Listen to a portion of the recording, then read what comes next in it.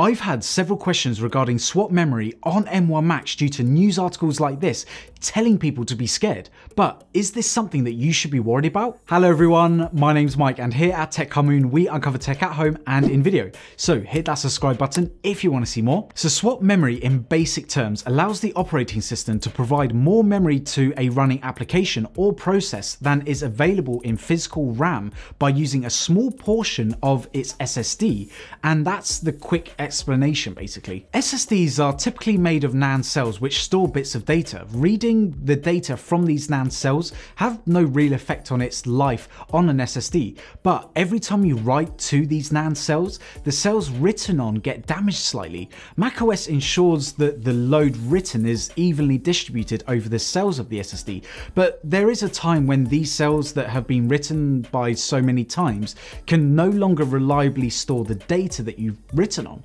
This basically means that the SSDs have a limited amount of write cycles it can sustain before it fails, and each SSD is different, so professional enterprise SSDs will normally be able to handle more writes than a consumer grade SSD can. Now typically we get this information from the manufacturer, but Apple doesn't disclose this information. The manufacturers put a TBW or total bytes written number on their SSDs. The higher the number, the more you can write to it before it fails. Now some SSDs do last far longer after this point, but after the TBW point, you are now basically down to luck in terms of when it fails. So because we don't know the TBW of Apple's SSD, we basically need to make some educated guesses because they don't tell us. If we take a look at the Lexar Professional SSD for 256GB, you get a TBW of 150, but there are some other SSDs like the Western Digital Black that get 200 and the Sabrent Rocket drive gets 380. And the higher the storage, the higher the TBW.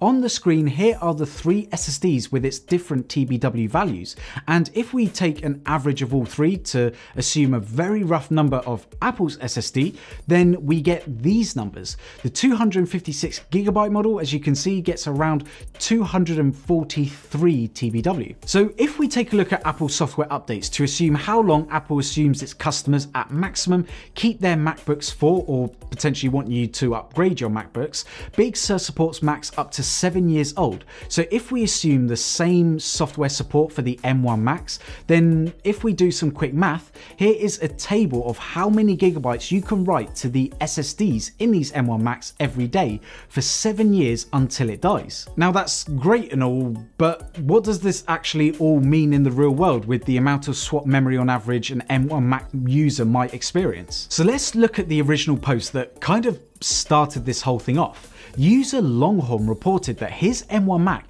had written 15.7 terabytes in just 2 months. That means that in 7 years he will write approximately 659.4 terabytes if the user continues at their current rate. Now, if we apply his usage to the average that we came up with for the 256GB storage, that means his SSD will potentially fail after just 2.5 years. Scary, right? Especially because he says that he has the 16 gigabytes of unified memory, meaning that there's no escaping this, right? And if we apply his usage to the lowest TBW SSD that we were researching of 150, then his SSD may fail just after 19 months of usage. That's crazy. However, looking at the post a little bit closer, it says that after he has written 15.7 terabytes over 2 months, his 256GB SSD has dropped by 1%.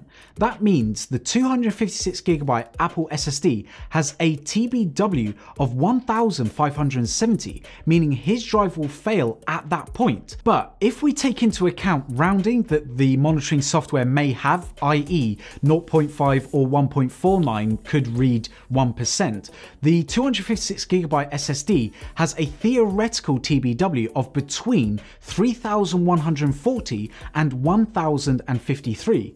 Now we don't know how accurate these smart monitoring tools are, so we do have to assume these numbers are correct for now, but After nearly an hour and a half of looking at people's posts of their numbers online and their percentages, it does look like Apple's Tbw numbers are much higher than the numbers that I had predicted earlier on in this video, meaning that Apple's SSD across the board are looking around about 1,400 Tbw for the 256GB, and for the 500GB SSD it's around 2,000, and for the 1TB and 2TB options they increase to around 2,500 to 3,000 Tbw numbers. Before we get into the rest of the video, I want to thank Surfshark VPN for sponsoring this part of the video. Now more than ever, we are so reliant on our internet, and without a VPN, you can be exposed to online threats like identity theft, ISP tracking, and even price discrimination when you're shopping online. With Surfshark VPN, it protects your information by encrypting all the data that you send through the internet, keeping anyone unwanted from seeing it. Unlike a lot of VPNs that I've tried before, Surfshark is fast and reliable and can be installed on an unlimited amount of devices. They don't track, monitor, or store anything that you do online, meaning that there's no connection or activity logs. Use the link down in the description below or use promo code TechMike to get 83% off plus 3 extra months for free. Thanks again Surfshark for supporting the channel. If we now apply Longhorn's usages to these new Tbw figures that we've worked out, this means he will get 16 years of use out of his SSD.